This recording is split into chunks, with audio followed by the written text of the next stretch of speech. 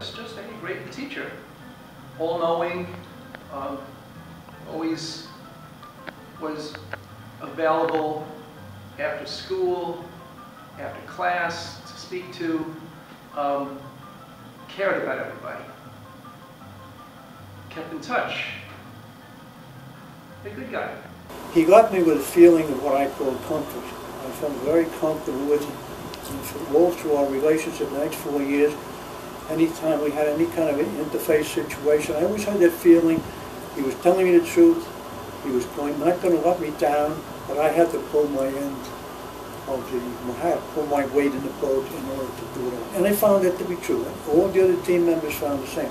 If you played hard and you worked hard at the game, you were going to play. If you didn't, you were going to sit on the bench for a long time.